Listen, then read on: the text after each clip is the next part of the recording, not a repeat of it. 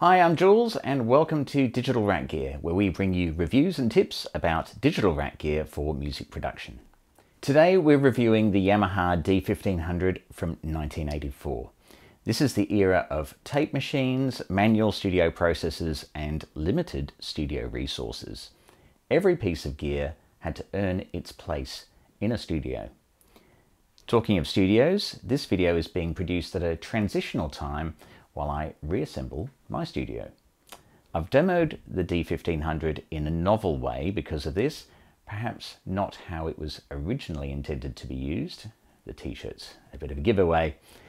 However, this will give you a bit of a flavour of how it sounds and hopefully support why I've given it the scores shown at the end of this video.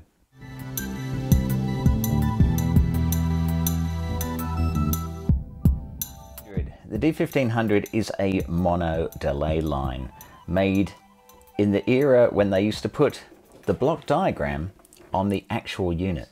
Obviously an analog to digital converter, low pass filtering. It's also got an LFO for modulation and has obviously a memory built in, which is what it's using for the delay. So let's have a look at the D1500. Front panel has a multi-segment LED, a level control and an output control, output level.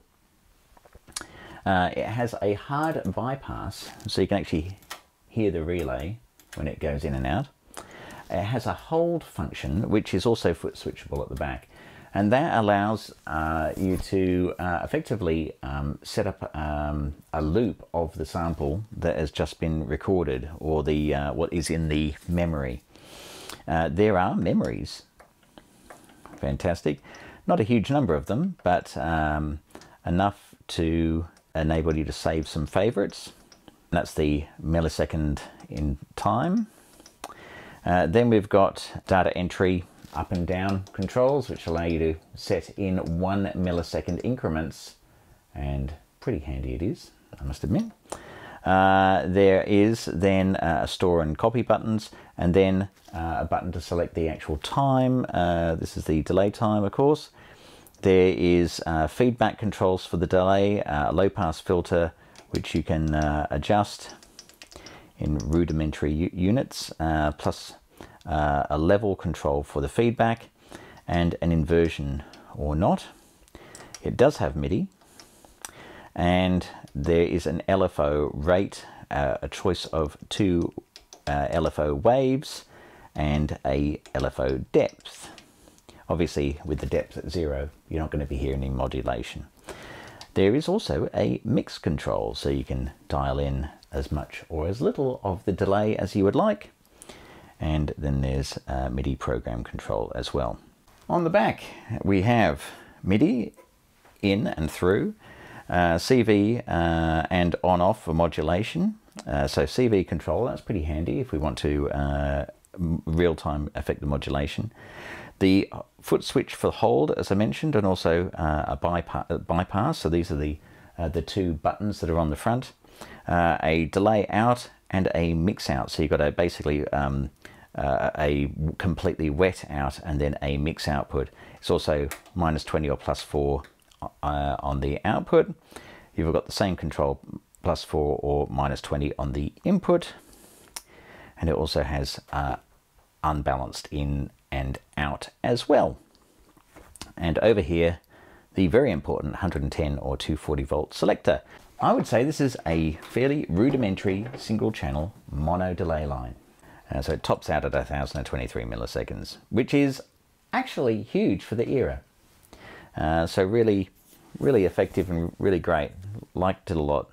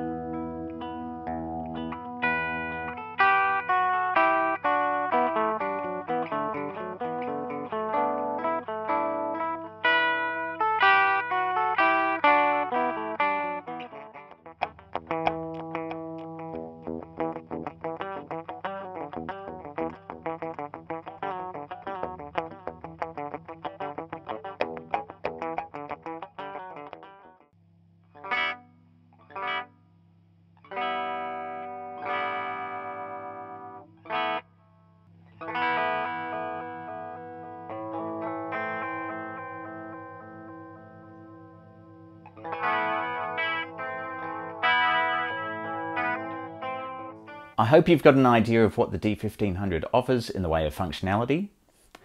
So, does it make sense to buy a vintage mono delay unit like the D1500 in 2022? This unit is almost 40 years old, which is remarkable. With all this front of mind, here is the digital rack gear score for the Yamaha D1500. First of all, usability. At the time of release, D1500 was a big leap forward in functionality by bringing MIDI control over delay. Today we'd consider the deployment of that functionality pretty laughable, as to simply step through the presets. Yamaha implemented real-time controls as we'd associate with MIDI today through foot switches and CV control. This is potentially easier to use than MIDI anyway, so I think even today it rates well. The one button per function front panel also holds up well. The up and down value buttons could perhaps have been replaced with a dial, however that would have taken up valuable real estate space on the front panel, so works fairly well. Because it's a mono delay and has only 2 LFO wave shortforms, I'm giving it 3 out of 5 for usability. For quality, with a wide bandwidth, I think the D1500 also holds up well today. Any piece of gear that's holding up over 35 years later has to have the stands the test of time quality stamp applied. So I think that's a good indicator. Actually, any limitations on signal processing would today give this particular piece of gear a sound which some have said makes it sit better in the mix, and especially compared to its contemporaries. I have to agree. I've used this on vocals and guitars in particular, and the delays sit really beautifully in a mix. They're not obtrusive and they give the required sense of space. The modulation can be wild or wound back to be subtle. Let's look at inspiration. Just because something's old doesn't make it great or even good. However, I think in the right hands, the D1500 performs well, and its limitations such as the available LFO shapes could make it the source of inspiration. I actually particularly like the square wave. I would say it has a sound that makes it more functional than inspirational. It sits really well in a mix, however, as a guitar pedal, getting the balance right may take some more work. It's a 3 out of 5 for inspiration. Let's talk value for money. I purchased this for around 125 Australian dollars, and I think that's a great buy. However, the prices on the second-hand market differ wildly in their asking prices, so consider your delay options and how this would work for your setup. For $125, I think this is a solid 3.5, maybe even a 4 out of 5. For $300 asking price, it's more of a 3 in terms of value for money, and above that, I'd say the value for money rating would drop considerably. Hopefully this review has been of value to you. If you have an opportunity to try the D1500 or buy one, I hope it's given you some insight into whether it's going to work for you.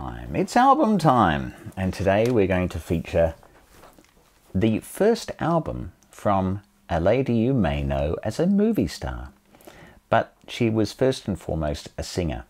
Her name is Milla Jovovich, and you may know her from the great movie, one of my favorites, The Fifth Element. People lie.